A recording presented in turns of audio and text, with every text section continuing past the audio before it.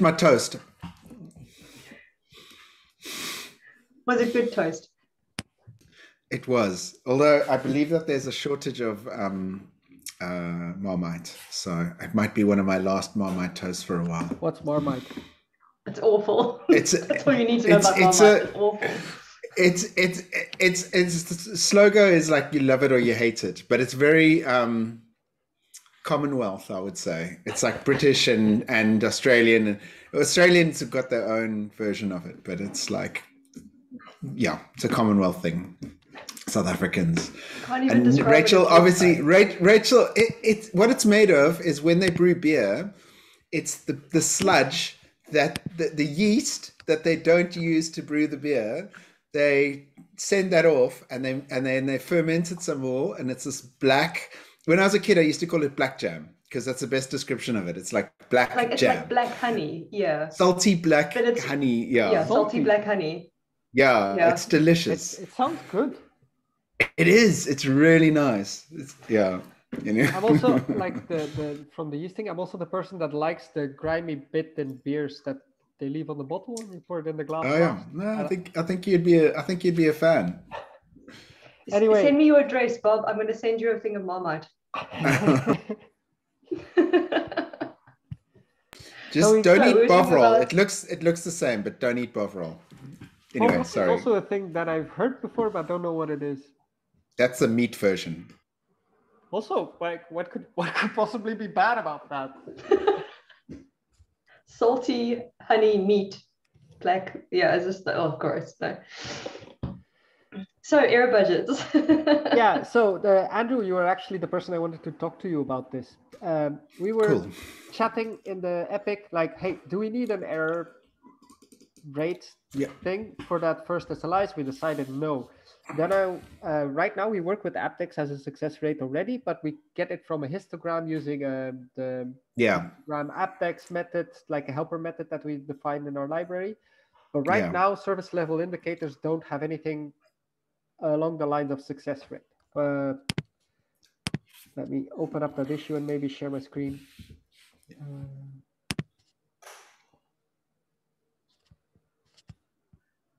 Two desktops. I only have one. Can you see my screen? Yeah. Okay. So we're going to be measuring Aptex encounters, and that's going to be a total counter and a success counter. Yeah. And now we want to end up using those as service level indicators for our, services. So we have a way of defining indicators inside our service catalog, and that roughly looks like this, actually. So you can have an Aptex error rate and request rate, so like bits that you specify. How do we end up plugging that in to, like, how do we want to plug that into the success rate into the service level indicators? There's two things that I thought of. Like, first one is we make we just keep it as Aptex the way we have it now. Yeah. And make that smarter to work with a counter instead of rather than a histogram. That shouldn't be that much work because in the end, it's just the function that you plug in, right? So it's kind of pluggable in that way already. You plug in a different function that looks kind of the same, and it should also, like, I already think that we use the histograms as counters farther down the line, so we just need to make it look the same, and it should just work. Yeah. But I was thinking, would success rates be useful elsewhere, because we want to use the method that we added there, like the thing that is supposed to end up in the lab kit should be a way for groups to define SLIs for anything they want. But I can't think of anything that they would want more that can't be explained as Aptex or error rate. Yeah. So I don't know if we need that. Yeah, I mean, I was thinking about, and this is just like another example of something to think of, but we're talking about this front-end observability working group, and what I've been saying is that they should have SLIs. And so I was the thing, but I guess it's also an AppDex. I was thinking about like how long it takes that mergeability widget. That's something that bugs me a lot at the moment because it's flaky. And having that, like how long does your page sit there? But that, I guess that's just a straight AppDex again. Or the thing is that if like calling back to the stuff that is being discussed in the OpenFlow group and the spec there, they also only talk about a way to measure overall versus good and not overall versus bad, or a separate definition for the thing that we call AppDex. Yeah. I definitely like the fact that if we went down that route, it would put us more in line with like the standard. And then, but the thing is, maybe we should stop if we do that. And it's maybe we should stop referring to AppDex and error rates as separate things, but they're all just SLIs, right? Yeah, and then that's the thing that I'm also thinking about. Like right now we have an SLI, and an SLI consists of the total request rate, which is different from the kind of the industry semantics. Yeah, exactly. Because that says an SLI has a total and a like error or like success or failure. Yeah. So then the thing that we do is we don't need to, like, we don't require both an AppDex and an error rate to be present. We can define SLIs right now in our service catalog, like as far as I understand, you know this obviously. And we can define them with just an AppDex or just an error rate. So in that context, we could add this, like add a way to totally success rate. And then we can migrate there, like we have a path there. But so the only thing is we'd have to, that seems like a good path. The only thing we'd have to be careful of is we have to start renaming things in dashboards and stuff. So also, the migration path that I've specified in this epic is we add a new SLI. And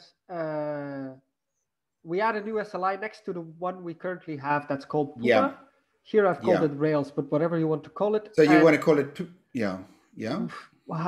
it has a new name, and it only contains a single thing, like either an AppDex or an error rate. In this case, it's AppDex. So what about if they and I'm just thinking aloud now, what about if we had it that they had the same name? You could have two things that had the same name, but they had a second thing, which could then be called AppDex. So it's called Puma. But then we have AppDex and error as a second label. I don't know what the name of that label would be. SLI type, I think, something like, I don't know. Because then the reason is like on a lot of dashboards, people do, and especially I'm talking about SREs here, they respond differently to 500s and slowness, right? So if we have a way of separating things that are like errors from things that are slowdowns, like culturally people, like whether or not that's a good thing is a separate discussion, but culturally people respond to them differently, right? And you know, the conversation that had happened in the daily stand-up yesterday, and again, I don't know whether this is a good or a bad thing, but people were saying, oh, well, the reason our error budget is so bad is all down to AppDex. So it's not as bad as it seems, right? Which is, again, like a question about whether or not that's true. But I wonder whether it would be more helpful to be able to distinguish those things and be able to say these ones are 500s, like real hard errors, and these ones are slow. You know, like these I think because if we go to a thing where an indicator just means one thing and not two things, then we could end up weighting them or something like that. Or just like if we can label them as what kind of indicator they are, or you know, and then because having it like what I'm kind of rolling all the way back to here is on the dashboard when you go to like the web service, right? I still think that having those two panels, you know, at the top, one for AppDex, one for errors. might be helpful. And so if we can label them in a way that we can split those apart there, but the difference would be that they'll both be hopefully pinned near 100%, not one of them pinned near 100%, one of them near zero. You know, what one is good high, one is good low. Now they'll both be good high. But yeah, I think that does seem to be a path. So to do that, you would just do a big refactor of all the JSON and split everything into two. To do the second thing in the first iteration, I would just add the success rate kind of thing. Like right now we have the keys total, well, request count, error rate, and aptex.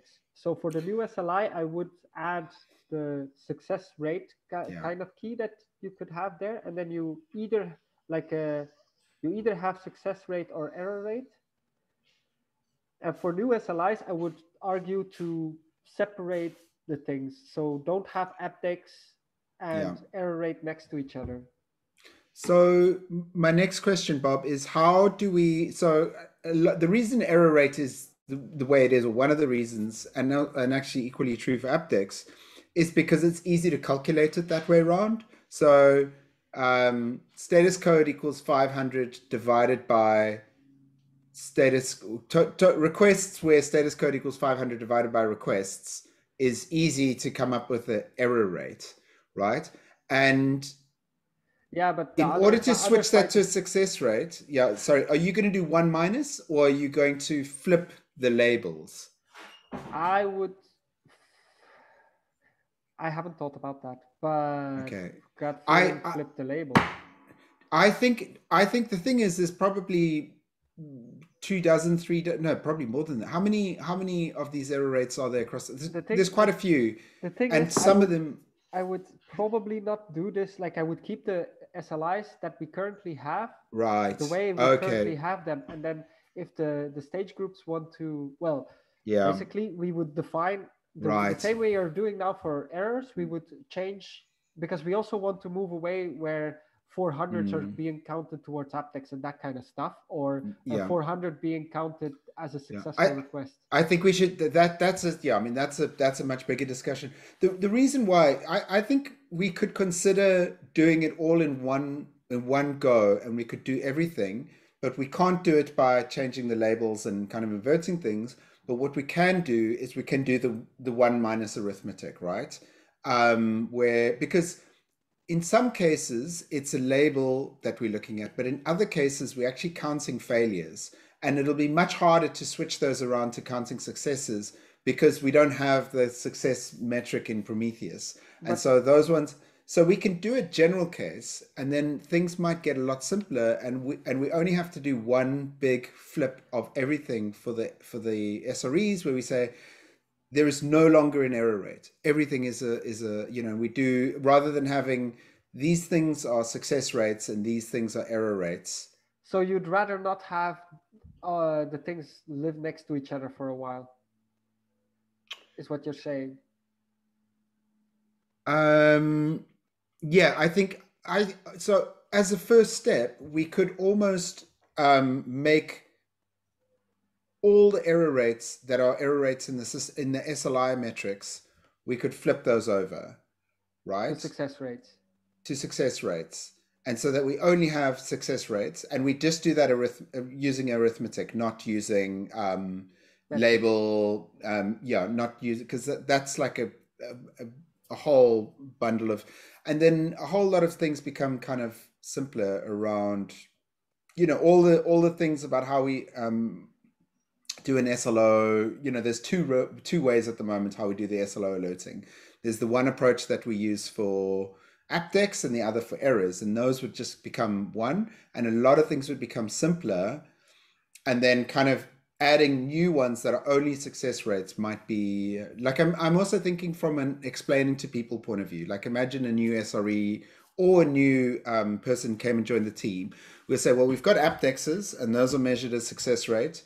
We've got errors, which are the inverse of that.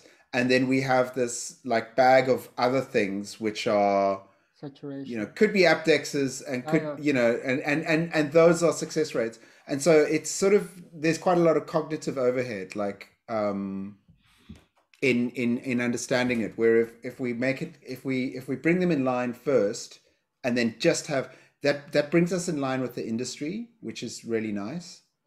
Is that the case? Because I was always thinking that error rates are a well understood concept, and then everybody's using that.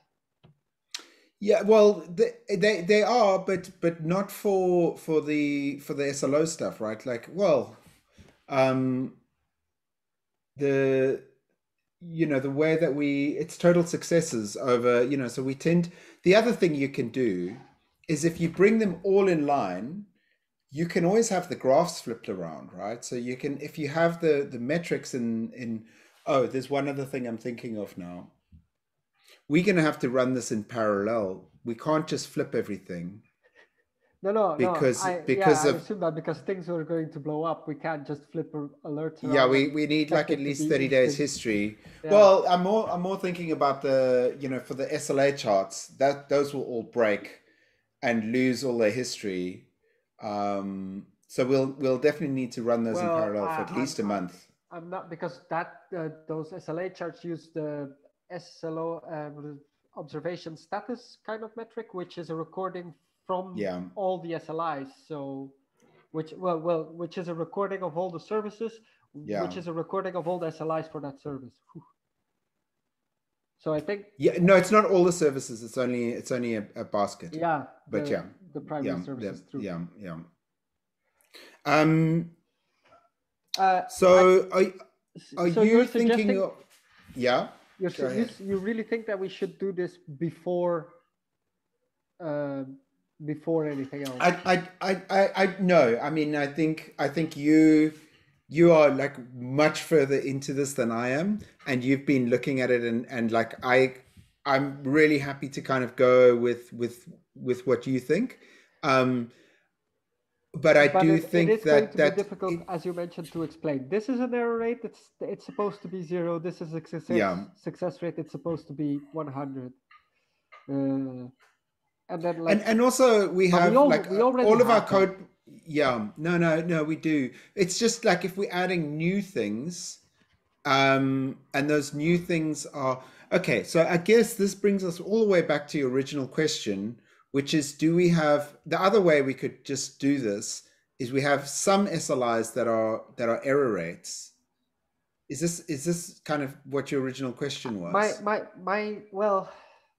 So my original question is, do we make apdex? Do we keep what we have now and don't move in the direction of having SLIs as a success rate? Or do we add a success rate type of SLI that would that would be directly with 2 counters? My suggestion is add this kind of make the service level indicator definition support this success rate kind of counter. And go from there. So can I just add one more thing in there?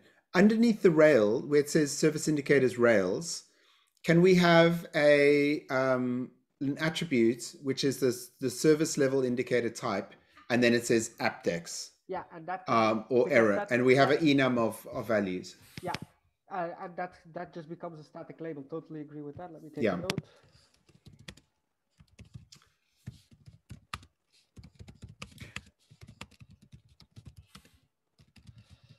Yeah, that's one thing. The question that comes with that, and it's partly answered, is should this thing that we add here be used to get what threshold we use for it?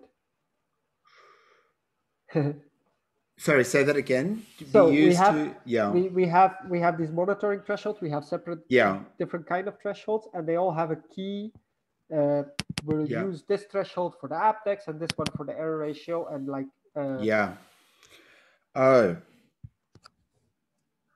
this is going to be hard because they're so different, right? We can't go to a single one. So what we can do, just here's an idea. We don't want to go to a single one, but the thing that pushes me towards having the success rate here is because this one already is in that direction. Like we flip it at some point already, and we wouldn't need to do that anymore. Exactly, but I'm more like, if you look at those two, right? So imagine we had just SLO, because that's what it is really.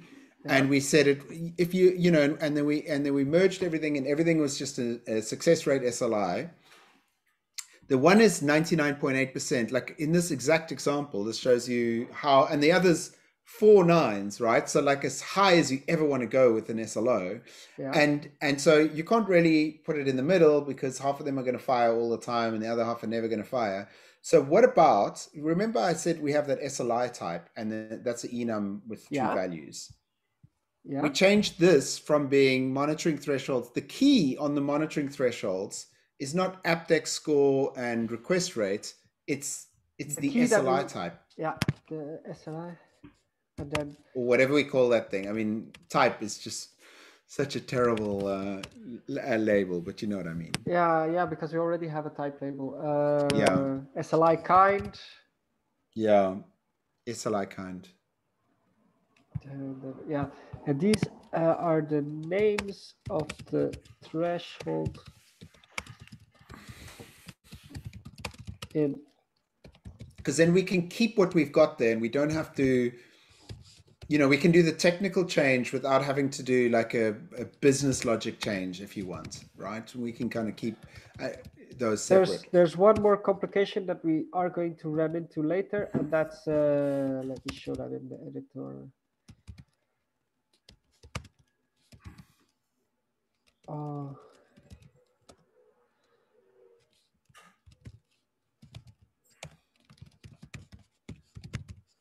And that's this one here is is flipped. Yeah. Yeah. But that we could refactor those, because if we so that they're not. Yeah, because if we do if the SLI kind that we specify is error, like this, then we just write 99. So I mean, I think that refactor could take place like in a vacuum and should be done, because it's just super weird, right? Like, well, it wasn't weird when the decision was made, if I can defend it, but it's super weird now, because you know, everyone talks about like 99.95, and they were talking about 5%. And so, well, not 0.05%.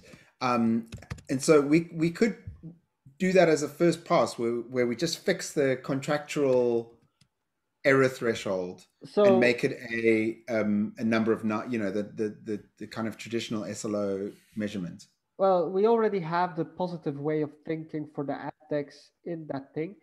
I would argue that we just, as part of this project, that's kind of a thing that the metrics catalog that way gets for free from Scalability, because we want to have this thing that we give to the stage groups.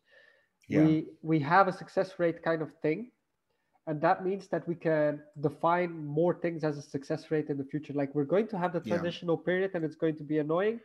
And I think Scalability should keep working on this the same way we keep working on the single queue per shard thing, even after we've done catch-all. Like, even if after stuff is in the green, we continue so we don't leave a mess. Like I've left a mess with the chef stuff. all programming is gardening, dude. Okay, Rachel. Yes. Can I have more time for this? Yes. The thing is, with the error budgets, there is so much focus on error budgets right now, and using them to provide guidance to the development teams for how to improve the reliability of the system. So we have to, we've got to know them inside out, but we also have to be improving them in a way that helps the engineers be able to use this more, and help product be able to use it more, so that they can use this for guidance. And I think whatever solution we choose here, it has to be increasing the maturity of the error budgets and making them more accurate, but it also has to remain a way that we can communicate with them. Like, if we make this this project is focused on that side of the equation. So the product side, and making it more easy to communicate, and making it like pushing it into their hands a little bit more. But we need to be able to maintain that and reason about it from the infrastructure side of things as well. Because if we are using different, that's the thing that started this in the first place. We're using different indicators for alerting and monitoring than product is using for error budgets. So so bringing them all in line and using the same thing and having the same language throughout, I think is really valuable, because you know, when someone new comes in and joins and suddenly they're asking all these questions about how this works, we want the answer to be a simple, easy answer, rather than, well, you see, over here we do this, and over there we do that. Start off by reading the SLO book. No, it needs to be easy and straightforward. And if that's going to take some time to put together, I think it is absolutely worth it. Yeah. Okay. The other thing to keep in mind is, like, if we want to, what we could start doing is flipping those error rates over to success rates, but not relying on the data, because then at a later stage, if we want to flip like the SLA calculations and you know, those other things that are currently built on top of that, we've got data. So if we do that earlier on, do you follow where I'm going? We can start collecting that data, and then the recording rules that are based on that will have backdata. But for now, we'll can I show you what I have in mind, Andrew? Like, just quick code thing. So let's go to Puma here. We've got appdex error rate, request rate here. What I would like to do, we have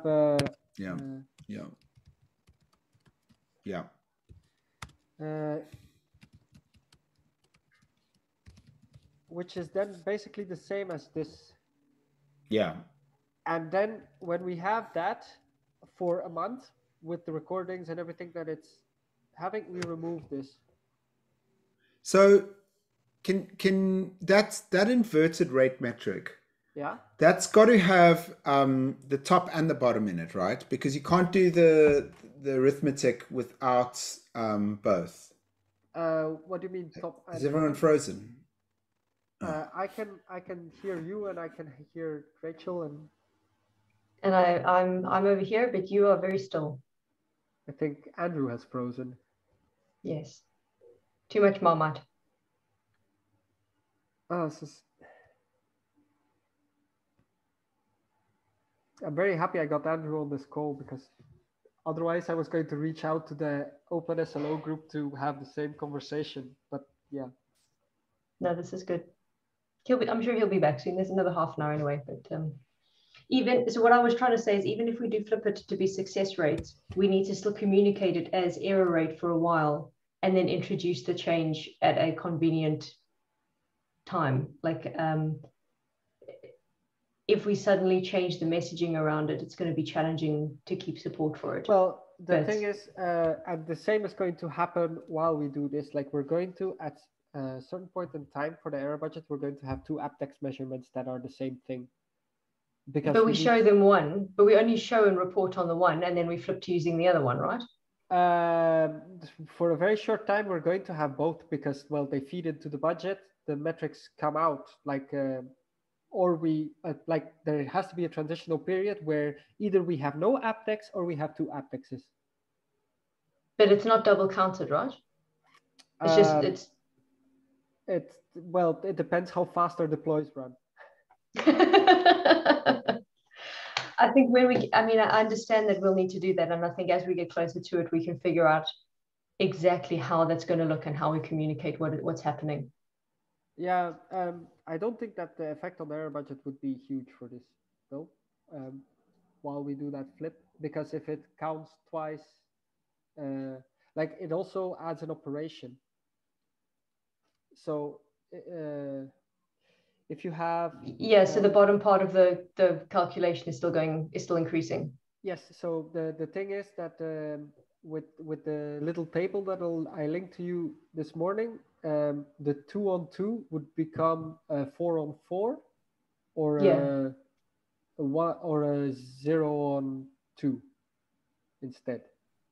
And when people go to see the detail of it in the logs, they're still seeing the same thing. It's still providing the same information, and it's still telling them what they need to do about their spend. Yeah, the logs stay the same. So yeah. And actually, like I came from a discussion with Luke this morning, we also went to the logs there to see why something is slow, because you can't get that from the metrics right now. Yeah. There's Andrew, he's back. And sorry, I think I've got a little dongle that connects my Ethernet. I think it's on the blink. Anyway, so what I was going to say was that success rate. Yeah. In order to do the arithmetic, if you've got an error rate, so say you've got the failure rate. Yeah. Okay. And without going through everyone and basically carefully inverting that regular expression, for example, and as we mentioned, you can't do that in every case because some of them are we've got failure counters. Yeah. So if we want to do the success rate, the easiest way is going to be 1 minus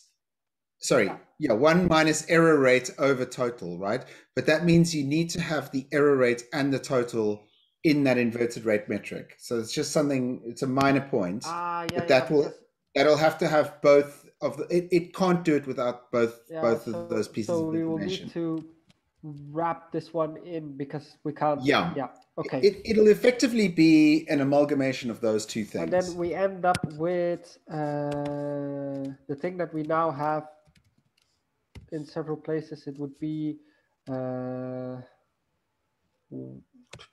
it's a total minus error over total. Well, total. This would end up in being total minus error. Yeah, over or 1 minus error. Change your brackets. 1 minus error over total, but same difference. 1 minus error over y. It's the same number. It's just harder to reason about. Yeah, it's weird. It's quite strange because I find that easier to reason about, but I can totally see why you find it the other way around. I guess it's just your mathematical experience. It's the same number. I agree. Yeah, it is. It's just where you've applied the. But I think of it like 100. It's weird, but you're actually right. Like it is actually easier to reason about the other way around. Okay. So. But that's that's the path forward. Yeah. I think that's the path forward. Yeah. Okay, and then is having. So what does that? Go. How do we distribute things like the Well, actually, it'll be really nice for significant labels because at the moment the significant labels get applied equally to the apdexes and the errors, and sometimes the apdex has one and the errors doesn't.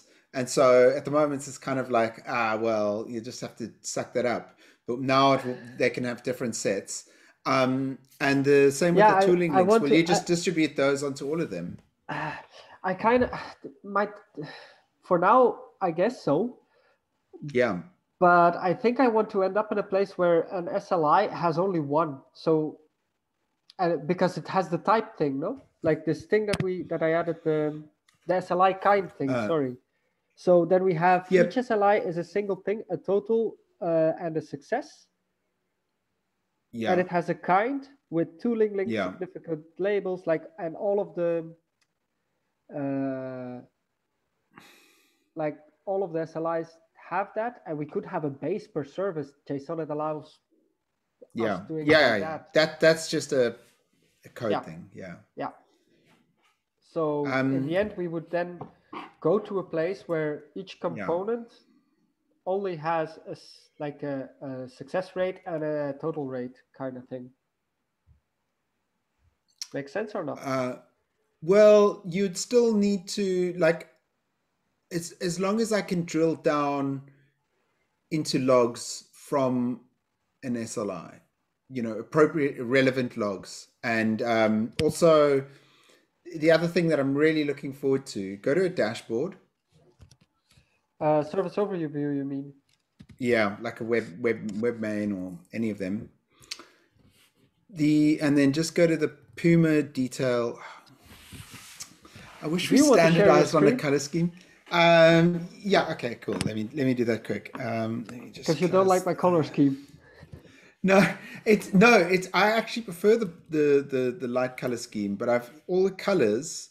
I don't know if it's because I'm colorblind, but they don't work at all well on a light background for me, so I can hardly see them. But when I originally built it, I built it with a light background, and then whenever I went to any of the SRE's computers, it looked terrible because they were all doing it on the dark. So I switched. Yeah. And I don't know. I think it's worse for me than for most. But I really can't see anything on the light background with those, especially the yellow. So if we go in here, this is just a small point. So I didn't mean to make it into a big thing. But we have this thing called aptX attribution, which is kind of like a breakdown of like what's costing us our error by some dimension, right? And those dimensions come from the significant labels, right? So, the more you get here, the more that particular thing, the combination of traffic and errors, right, is leading to those bleeds. Here's the one per method. So you can see like the total is whatever, like probably 20%, 0.2%, but 0.19% of that is gets, right? In this case, where we're going on per method. And this thing I just did for aptX, but it's equally possible to do this for errors. We just, it just never got put in here. But if you look at those Gitly alerts that people are getting a lot of, right? This would just basically illuminate the problem straight away. So at the moment, people are looking, and because they're looking at absolute errors, they sometimes get confused as to what the root cause is. But this is, this really breaks down the error budget by what part of the application is causing you to bleed. And so if we have a single one, we can just move this aptX attribution to just like error attribute, non-success, whatever you want to call it, attribution. Yeah. And it'll be, and then that'll be broken down by the significant labels error of attribution, each thing. like using the name for this, as long as it comes from a success metric, that's fine. Yeah. Isn't it? Yeah, no, totally. Yeah, no, it's fine. But those will be really nice, because I think that when everything's got that, and then you can really go to the other thing we should look at doing. Sorry, I'm jumping ahead here, but we can do that kind of over a month, and instead of having a chart, we can just give a table, so that you can say, like, someone says, oh, we don't understand where our error budget's gone, and then you can say, well, over the last month, like, by your significant labels. You mean like the table we currently show? We do. I was just thinking, as I was saying it, I think we do actually have that, don't we? Wait, let me get. Is it in the stage groups? Yeah, let me pull that up.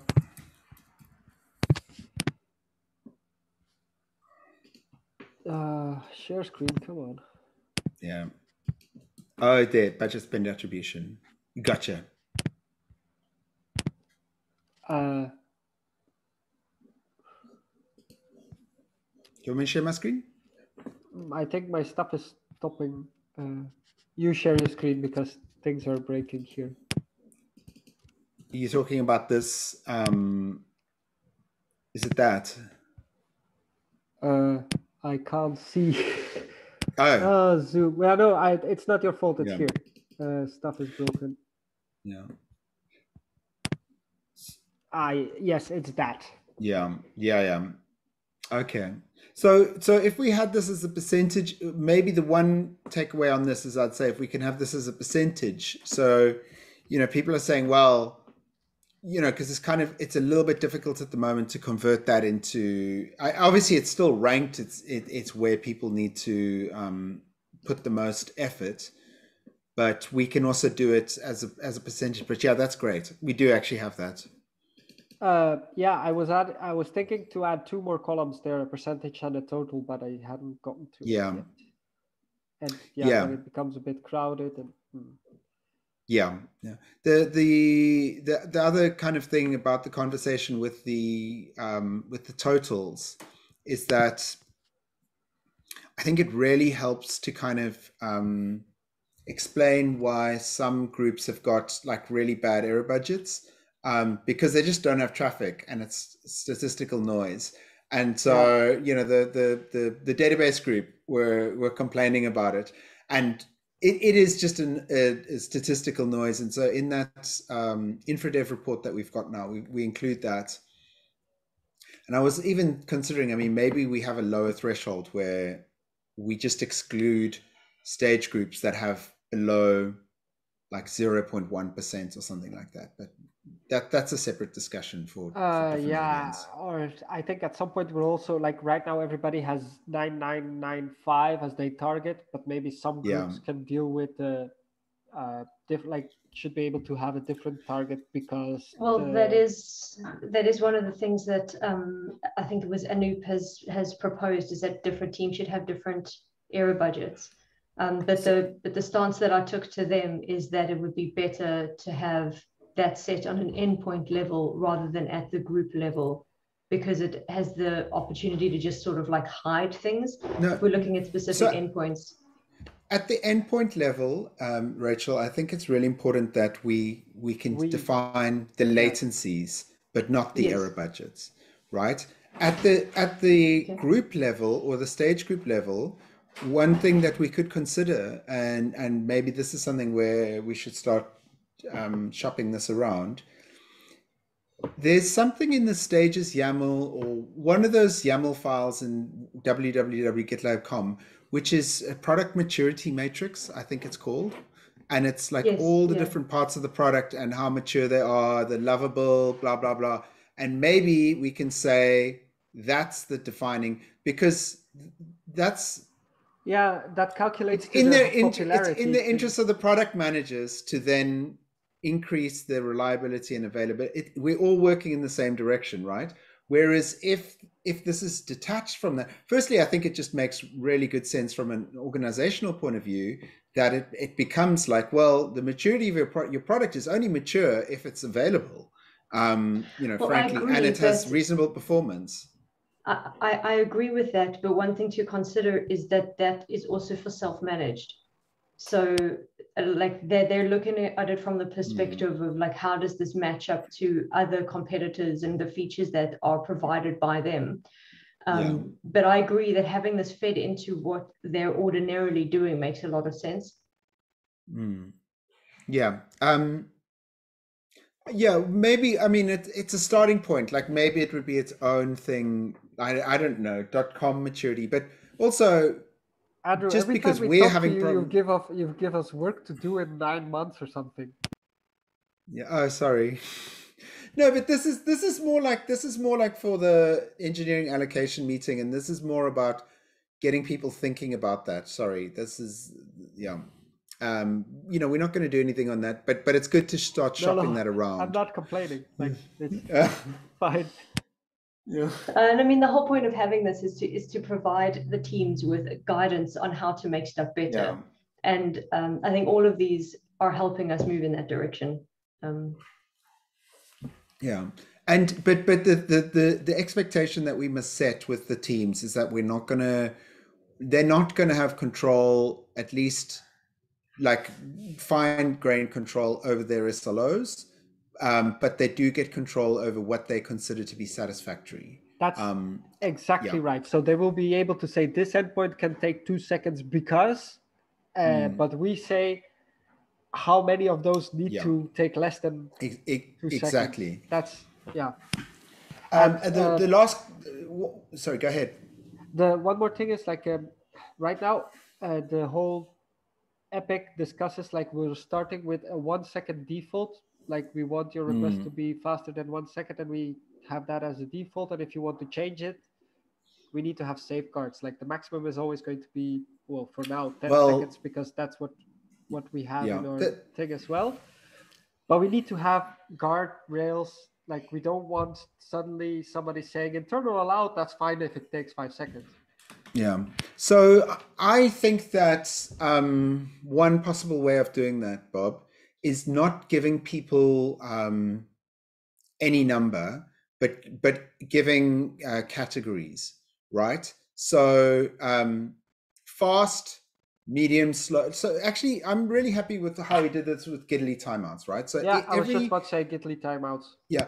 And the other thing that's interesting about the Giddly timeouts is that we have basically fast, medium, slow, but the fast, medium, slow values are different for Sidekick and the web, right? So we can say fast, medium, slow, and for the web, fast is 500 milliseconds, medium is 2 seconds, slow is 10 seconds. I mean, if you go to conferences, people talking about 10 seconds is like glacial, right? Maybe we should call it that and make it like sort of shameful, like fast, medium, glacial. But then on Sidekick, we can have slightly wider, using the same kind of nomenclature, like the same words, but different numbers, but different numbers. And you know, if we ever brought this into the product, you could find that a particular self-managed instance is saying, well, you know, for whatever reason, we're getting too many alerts. You know, we're running on like a 486 from 1988, and everything's slow. And you say, well, just, you know, change the threshold for slow from 10 seconds to 60 seconds, or the opposite, change it to 1 second. I hadn't considered making that configurable in the product right now in this iteration. Do you think? No. But I think it should be. I think it should, if we can get it to be categorized rather than numbers. So like the fast, medium, slow, rather than. So the question there is, you are speaking to stakeholders the most, and it's really important that we get buy-in. And so you need to figure out whether that is something that you can get buy-in on, because it'll make a lot of stuff easier. But obviously, if people reject it, then we've got nothing. So we've got to kind of see. But I think it worked really well with the Giddly timeouts. That's the deadlines, right? Yeah. It gave people guardrails, and because you can't review every. The other thing that you can then start doing is you can say, you know, we've spoken about if you set something to glacial, then and the other thing, you know, we've this is a separate story, a separate thing, but we've spoken about like the criticality of things in the past, or I don't know, like some things we could possibly have rules where we say, you know, these requests are like real hotspots in the code, and they can never be slow. Like you can never have, if you encounter a slow SLI on this code path, then you know, like so imagine you hit authorized keys or something like that, and that goes down into code, and somewhere in that code it hits an SLI that's got glacial. That should be something that we warn about, right? Like we should be something in the code that says we're on a like a hotspot path code here, a code path here, but that code path is ending up at this code path that's on a glacial SLI, you know. Like a static analysis? No, not static, because we can't do static. It would have to be dynamic, but it could be like a thread local type. So the first path that you hit, you know, the grape endpoint, or the, you know, if that's set to fast, then you could have warnings, or, you know, we could have that in the report, like, and then you could go to the people. We combine them. Like if we say this one should be fast, JW, whatever, and then we do something in Giddly that has a long timeout, then we can say, whoa. Yeah. In fact, if we tied in with the Giddly timeouts, that might be, well, see, the thing is with Giddly, that's like a hard cutoff, so it's slightly different, but. For here it's just metrics, but I'll take some notes of that in the relevant issue. I think categories would really help there, because you could do the same thing with numbers, but it's then, you know, it's much harder to categorize things. And the category means that we can add a label. Yeah, exactly. Yeah. And the number, we wouldn't be able to do that. Like if we have 4 categories and every endpoint can only have 1, so that means that we aren't increasing cardinality, but we do have the information and metrics. I love that idea. I hadn't thought about that. Yeah. Yeah, and you can go to teams and say you 45% glacial. You know, that's you know, you need to up your you know, you Try need to push harder. yourself a bit harder. Yeah, exactly. Awesome. Can I ask one last error budget question before we reach time? We currently have an error budget for teams and enablement as well. Global search it makes sense for, but there's database in there. Does database need to have an error budget? I mean, they're quite different from an ordinary stage group. So that's goes back to I think we shouldn't have, so because we generate that from the stages YAML file, like I don't think we should have things in there that are like if group equals stage group, then you know, leave it out. What I think we should do is we should just filter out, like what I was planning on doing on the InfraDev report is you know, we have the table at the top. If you've got no incidents and your traffic is below a certain number and you've got no InfraDev issues assigned to your group, I was actually just thinking of leaving you off because you don't really count in a... Okay, so the database would be on there because there's 4 incidents associated with them. Exactly. In their case, they would, because... But for database, why don't we add the Patroni service? Why don't we add the Patroni service? Because the database stage group are, you know, they only have the most minimal impact on that Patroni SLI. You know, a lot of it is actually on the data stores, well, the former data stores team, right? Like, and that team aren't involved in the day-to-day running of the Patroni server. I think that'd be quite a hard sell, and I don't think they would buy into that at all. So is the message that we want to send is that if the traffic share is so low, then concentrating on the error budget doesn't make sense? Yeah, I think we should just set off a minimum cutoff, you know, because I don't know what the numbers are. Like, we only express them as a percent, but you know, if it's below, we do have the absolute numbers as well. We do, yeah. I mean, if we look at them, you'll probably find that, you know, 10,000 or, you know, and it's just noise. I think, yeah, I mean, I'll create an issue for that. Yeah. Well, the thing is it was like, there's actually 2 questions wrapped up into one here. The first one was specifically about database, but the second one was, even if a feature category is small and little and not well adopted, they should still have stuff that performs well. Like, even if in comparison to the grander scheme of things, it's a drop in the ocean, that team should still be held to the same standards of quality and reliability. Yeah, but they can't use the error budget specifically to get to the best course of action, because if you have 2 requests and one of them slow, then you spend 50% of your budget. You shouldn't make that one request fast. You should add more requests. Yeah. And that's currently not communicated in what they see in the budget.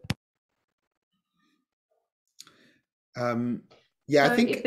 But if you have, like, I mean, having 2 requests and one is slow is quite extreme. Like, if you've got, say, for example, 500 requests and 100 of them are slow, do you spend time looking at your 100 slow requests?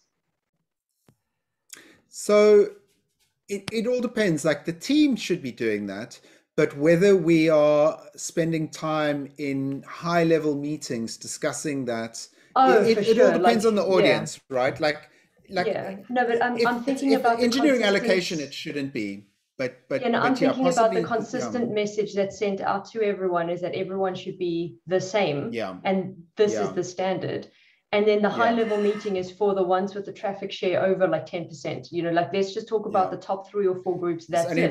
Not like the tiny little things that, like, it's all about the audience, and it's for everyone. The message needs to be this, but then the focus in the meetings is on just those groups. So yeah, I think so. I think in general that, if the teams are running something on GitLab.com, they should be there. And if they're not, I mean, there can't be that many stage group teams that have no traffic on GitLab.com. It might be that they deal with customers.gitlab.com, in which case they should instrument that, right? But that's a whole nother kettle of fish. The thing that we're building now will help with that. That's the whole point. Because I wanted to have I wanted to use the same thing for Gitaly client side SLIs. Yeah. Cool. We're nearly at time. Is there anything else that we should be chatting about? No. Awesome. Bovril this has been yummy. I like saying it as well. Bovril. Vegemite, Marmite. Vegemite is the other. Yeah. No, they're all gross. Well, I think there's a shortage. It might be a worldwide shortage. There was definitely a shortage of Bovril in the UK a while ago, so you might struggle to come by it. Yeah. Back in the I don't know. Yeah, probably back to normal now. Yeah. Cool. Yeah. Awesome. Thank you so much. All right. Cheers. Thank you. Have a good day. Thanks for joining, Andrew. I'm happy I was able to chat with you about that. And me. Bye.